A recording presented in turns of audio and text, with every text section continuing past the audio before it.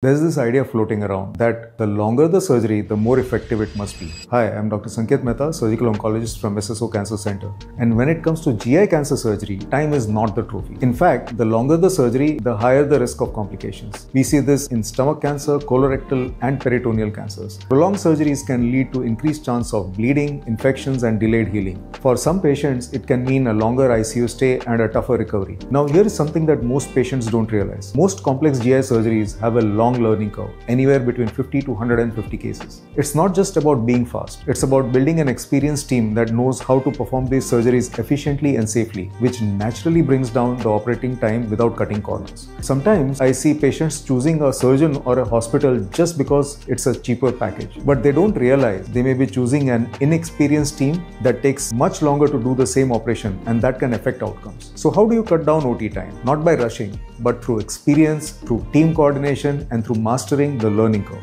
So yes, some surgeries are complex and take time, and that's okay. But time alone is not a measure of success. Precision matters, planning matters, and your recovery matters more than the clock. If someone you care about is equating longer surgery with better surgery or choosing cheaper without asking about experience, share this with them. They might be looking at the wrong metric.